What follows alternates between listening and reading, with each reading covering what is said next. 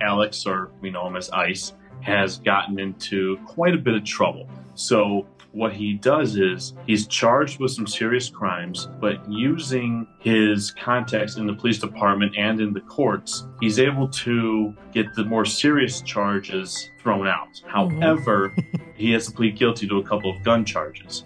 So he's given a sentence, a relatively moderate sentence, and he's sent to prison. So now he is locked up.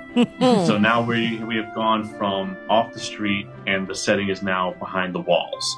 While he's in there, his initial plan is to lay low, not get in trouble, just go through these next few years, get on parole, go home, go back to business. But then he gets contacted from somebody on the outside who basically tells him, listen, you made a lot of money for people. Everybody's very happy, but you're going to be in there for a while. It's only a matter of time before somebody realizes or feels like they can do what you can do better than you can. So you have to figure out how to make money while you're in prison in order to keep everybody loyal to you. Then he also has other problems where some of his enemies from the street are actually incarcerated